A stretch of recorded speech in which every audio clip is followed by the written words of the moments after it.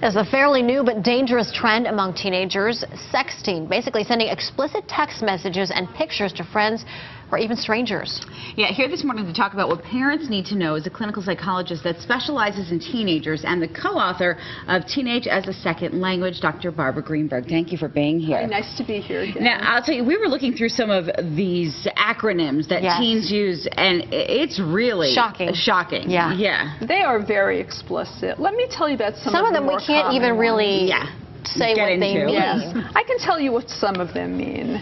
GNOC means get naked on camera. 8 refers to let's have oral sex. Anything that starts with a P refers to that there's a parent nearby. Let's stop texting. Okay. Because I know POS was parent over the shoulder. But I think, have they come up with new Absolutely. PIR, parents in the room. There's also I'd like to have sex now. Talk dirty to me. How common is this? How often are kids sending these messages to one another? It's a very good question. There's been a lot of controversy about that question lately, and these are the figures that are most popular. Approximately 20% of teens admit that they have sent either semi-nude or nude photos of themselves to other teens.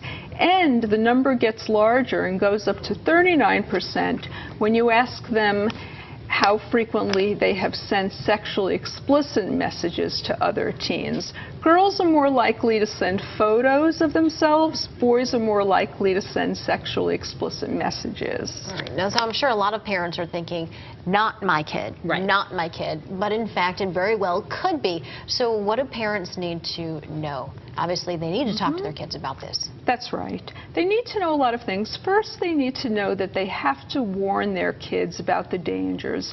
One of the first things that they have to do is they have to make sure to talk to their kids calmly. Because anytime you talk to your kids calmly, they're more likely to listen.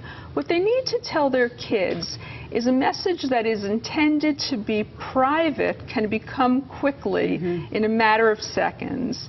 Electronic messages get transferred very quickly.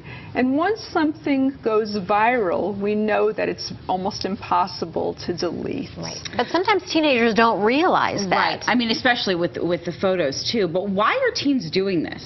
There's a lot of different reasons. I'm really glad you asked that question.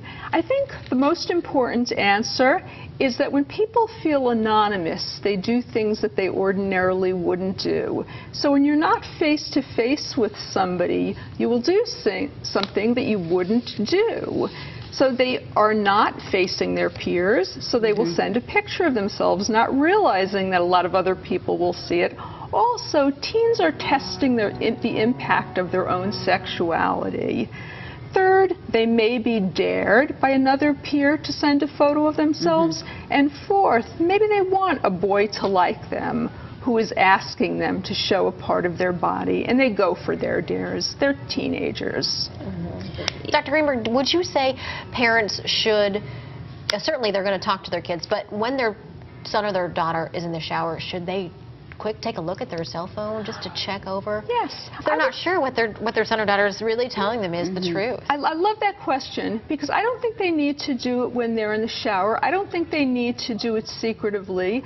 I think when they hand the child the cell phone, they need to let them know that I will be monitoring what you're doing. That's part of the role of being a parent, keeping your child safe and monitoring them. So yes, they should glance at it, but they don't necessarily need to do it secretively. So I'm in agreement with you, 100%. All right. It's certainly a very interesting topic and obviously becoming quite a problem among teenagers out there. And Dr. Greenberg, you're going to stick around and join us for a web chat so we can email your questions into ctnow.com/morning expert. I'm sure a lot of people are going to have a lot of questions for you. I'm looking forward to it. I'm sure they're going to be very interesting. All right. Thanks, Dr. Greenberg.